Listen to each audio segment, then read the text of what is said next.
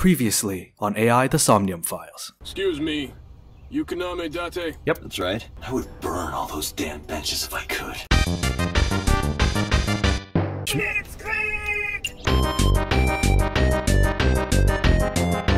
Okay. Ota's telling the truth. He would have no reason to lie about such a detail. That means Mizuki pulled the ice pick from her socket? Ugh. Why? Hey, you alright? Are you okay?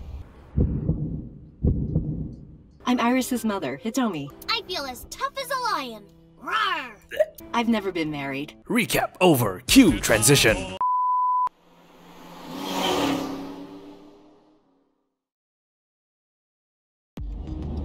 Date, let's go over the facts of the case. Okay, I've been waiting for this. Good idea. Okay. You're in my steering wheel now. Let's hear the timeline of events. Aiba, can you give me a timeline of the events of the crime? Yeah, I've had bagels with cream cheese before. It's always the best if it's just like a plain bagel toasted, just smother it in cream cheese and then smoked salmon. At once. Alright, here's the timeline. I wonder who sent that Nile message to Mizuki. So, approximately 5 p.m., Shoko dies. We don't know what time. It's somewhere in between 5 and 8:10. Our girl Mizuki receives a message on Nile, which is this world's version of Telegram, I guess, or whatever instant messaging app is popular with the young people these days. It's from an unknown sender. Goes to requests for her to go to Bloom Park. Mizuki calls Ota, the young man, and asks him to accompany her to Bloom Park. And approximately around 9 p.m., they find Shoko's corpse. Ota flees. Mizuki stays there. Ota reports the crime by a payphone. The first responders arrive on the scene, discover Shoko's corpse, and approximately 10:50, we arrive. Probably the culprit themselves. But Mizuki wouldn't obey the instructions of a complete stranger. Exactly, it might have been someone she knew. Then Mizuki knew the sender. That's what I'm thinking. Or the suspect used her friend's phone. Aiba, can you hack into the phone and find out who sent the Nile message? Nile's security protocols are intricate. It will take time to decipher. So you can do that, definitely, huh? Aiba is charging right now. She doesn't have a built-in generator. That means I have to charge her sometimes. Okay, just chuck her into the steering wheel. About the bloodstains. When we arrived on the scene, there was no blood on the horse the body was mounted upon. Yep. Which, as you all know, it means the body was moved there after she was killed. Which means the merry-go-round wasn't the murder scene. Yep. Shoko was killed somewhere else, and then brought there to be displayed. That means Mizuki couldn't have done it. So my guess is she found the body just like that. I think she just pulled the ice pick out of the pore of Shoko's eye and then went to hide as like a weapon of defense or something. She's 12. Yeah, she's 12. She can't move a body or drive a car. Were you considering her a suspect? That's part of the job, if there's even the slightest possibility. Then this is good news. It means the likelihood of Mizuki being the killer is almost zero. Good. I knew that from the start. She would never put her hands on her own mother. She doesn't have what it takes to commit murder. She's 12. The estimated time of death is yesterday, Friday, around 5 p.m. The cause of death is blood loss from multiple stab wounds to the torso. The weapon used to commit the murder is almost certainly the ice pick Mizuki was holding when we discovered her. There were no fingerprints, hair, or other clues left behind by the culprit. Anything else about Shoko's corpse? The corpse was found tied up on one of the horses of the merry-go-round. This makes it clear that the killer had no intention of hiding their crime. Rather, it appears as though it was displayed deliberately. Our perp wants the limelight. Or is attempting to send some kind of message. Any more about the corpse? The corpse was found with her left eye removed. Yeah. That eyeball has yet to be found. Gee, I wonder. According to Iris's testimony, when Ota first discovered the body, the ice pick was still lodged in the left eye socket. So we don't know conclusively if the eye was removed before the ice pick was put in her face or after. So why did Mizuki have the ice pick? Might have pulled it out? She was scared? Wolf. She have taken... Oops. Perhaps she was playing hide and seek. Hide and seek? With a kill? Hide and seek? It was not a serious suggestion. Oh, because it didn't sound like a joke. Aiba. I was merely joking, as you call it. You need to work on your delivery. Anything on your mind? Yes, as a matter of fact. I checked the surveillance cameras around Bloom Park again. Okay. And I noticed something strange. Something strange? There were no cars. Yesterday, in the parking lot and the streets in the vicinity, there was not a single vehicle. Are you sure? I mean, realistically speaking, if that place was a restricted area for like a biocontamination sort of thing, even though the levels would have been cleared, that place was still cordoned off. So why would there even be cars there in the first place if it was abandoned? I am. Then, how did the suspect move the corpse? Ah, it's to set up that, I guess. I have no idea.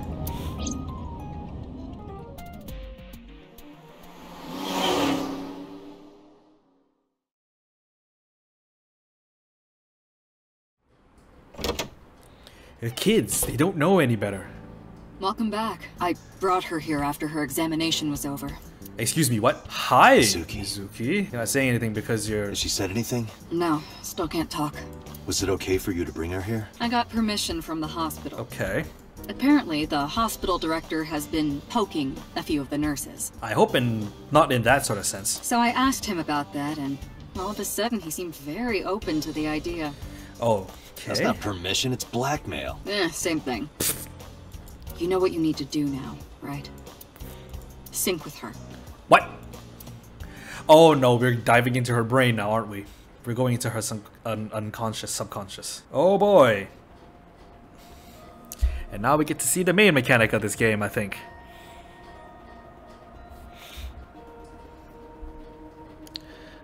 Let's see. Hi Pewter. About Iba. Hey, Pewter? About Iba, could you do something about her personality? Do something about it? It wouldn't kill her to be more modest. Maybe a little more ladylike. So you can date the thing that's living in your eyeball? Are you serious? If you dare reprogram me, I will self-destruct in your eye socket. Wow. Rude? Huh. So you were listening, huh? You sure this is okay? She's only 12. You sure this is okay? The machine is safe.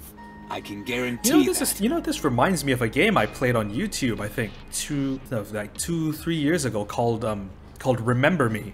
It was also about memories and the manipulation thereof. The game is on my YouTube channel. You have nothing to worry about. It is on my YouTube channel. I can't give you the whole story because they are spoilers, but it's an interesting game. Not one I would consider like the best game I played of that year, but it was an interesting game for sure. Her EEG is also stable. I think we can proceed. Renju Okiura is Mizuki's legal guardian. It's her father. Did you get permission from him? I couldn't get in touch with him. Well, okay. What? I thought he was being questioned by a local unit. His questioning ended around noon. You could have asked him before He then? hasn't been heard from since. Wow, okay, that's suspicious. Why would he? I don't know. Interesting. Are you sure you want to do this? If we don't do it now, then when? This is exactly the kind of situation Abyss was founded for. Besides, if you dive into Mizuki's subconscious, you may be able to help her. I don't know. Her aphonia is psychogenic. Excuse me? Hold on. As a medical professional, I'm gonna look that up. What is aphonia? Aphonia is defined as the inability to produce voiced sound. Damage to the nerve may be a result of surgery, for example, a thyroidectomy, or a tumor. Aphonia means no sound. In other words, a person with this disorder has lost their voice. So you're telling me that the reason why she can't talk is because it's psychogenic. Makes sense, right? Because it can be because of psychological trauma. PTSD, for example. Physically, Makes sense. she's fine. Her injuries are mental. Makes sense. Which is understandable after seeing her mother like that. You may be able to heal her, Date. You just have to sync with her. You know, you could just use sync as a word instead of putting that stupid P in front of it and making it sound very, very, very, very, very pretentious. You're the only one who can. Monitor on strings of characters. What am I supposed to do? A sync machine. Mizuki is lying in the sync machine on the other side of the glass. Oh, I guess I have to talk to everyone. You're asking me that now? Oh, I can. I'm asking you to sync with Mizuki because we have no progress. Maybe Mizuki saw something at the scene. Maybe she went inside that merry-go-round to hide. But she isn't answering any questions. The only way to find out is to dive into her subconscious mind. Don't you agree? This means it's the only way, I guess. CRT monitors. Date, it's the girl from that horror movie. coming out of the well. What the hell are you talking about? It's a ring joke. Ugh. Well, guess there's nothing left to it but to get to it. Can I get to it, please? What am I supposed to do to get down there? Oh. We are ready to begin.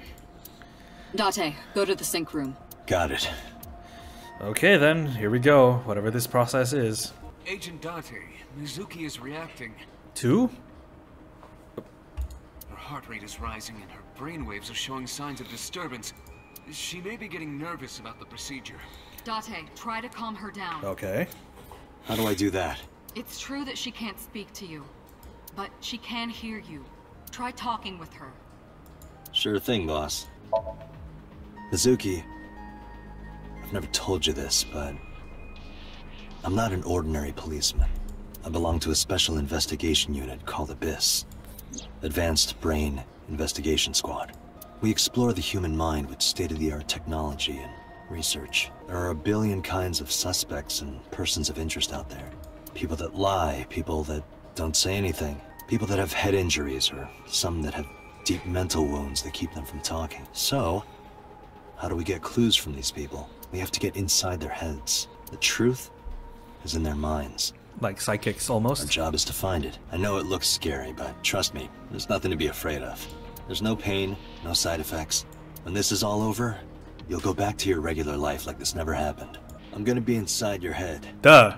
I'll be looking for clues about the culprit.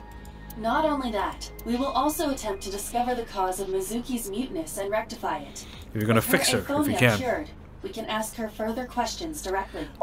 Let's do a bit more then. Sinking is what we call diving into someone's subconscious mind. You sink deep down into their psyches, and you synchronize with their true selves.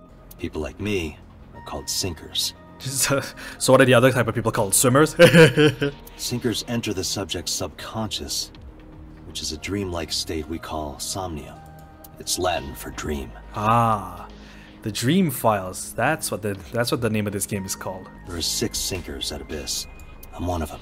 Hey Mizuki, when this is all over, what should I say? When this is all over, let's look at some of that stew you like. Hey, remember when we went last time? You were laughing about how it looked like throw up, but it tasted so good. You were devouring it.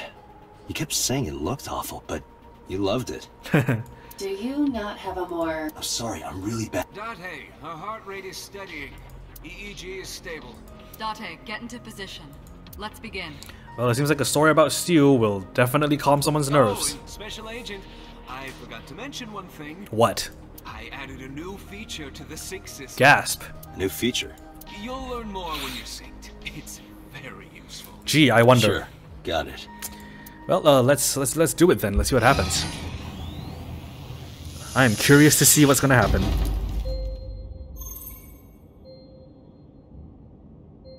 Date, you ready? Okay, ready anytime. Remember, Date, you have only 6 minutes in the Somnium world. Any longer, and your consciousness will be absorbed by the subjects. Yeah, I know. I'll find a lead and get out in under 6 minutes. We're counting on you.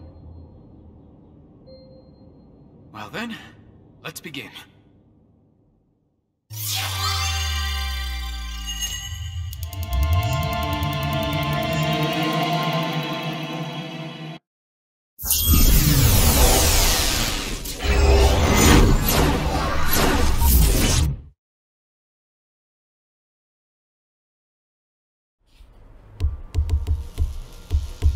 Hello, what are we looking at here? Yeah, Inception was a really cool movie. I love it. It's one of my top 10 films of all time. Also, that's what Aiba looks like inside people's heads. That is our eyeball AI. What was that? Nothing. I was merely trying to enter the scene like a cybernetic assassin from the future. Ah, yes, a Terminator reference. Well, if you're trying to do that, you'd have to do it naked. Is this Bloom Park? Wow, that looks creepy and horrifying. Lightning in a birdcage. Maybe this is representative of Mizuki's state of mind. The fact that Shoko was killed here must weigh heavily on Mizuki's heart. Yeah, she's 12. Seeing her own mother mutilated like that, it's definitely terrifying. Mizuki should be inside that column. To get the information we need, we will have to deal with the lightning and the cage and get to Mizuki. Yep. Move fast, or time is going to run out. Unnecessary. Look around. Look around? This is the new feature of Sync that Pewter mentioned. You can stop time? Yes, of course. Give us an arbitrary time limit and then give us a feature that removes that arbitrary time limit. Only when standing still. Time is moving incredibly slowly. Currently, you and I are transmitting information at high speed, so it only appears as though time has stopped. Are you familiar with the concept of time dilation? Yeah, we're getting to Inception physics here. It has to do with relativity, right? Oh god, this is sciencey speak. Two people can experience time differently depending on space-time. Ah, my brain! This is similar to that. The flow of time in Somnium is different than the real world. This could be useful. You can only stay in Somnium for 6 minutes, right? But with this, you could take your time and explore. Let's get started. Somnium scan! Activate! Ow, my eyes. God damn, woman. Jeez Louise.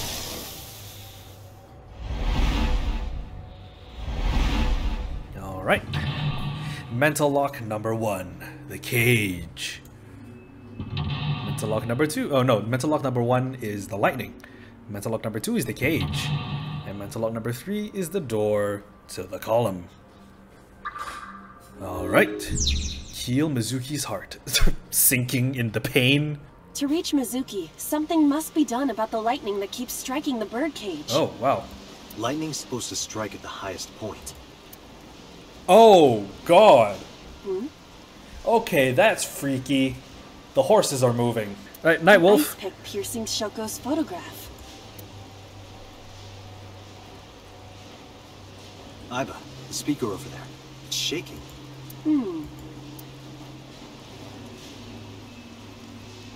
I see. It must be connected to the ice pick. What do we do here? Healing Mizuki should be your top priority. I know. There's a 6-minute time limit in Insomnia. Time is expended whenever Aiba is moving or performing an action. Pay attention to the remaining time left in the upper right hand corner of the screen.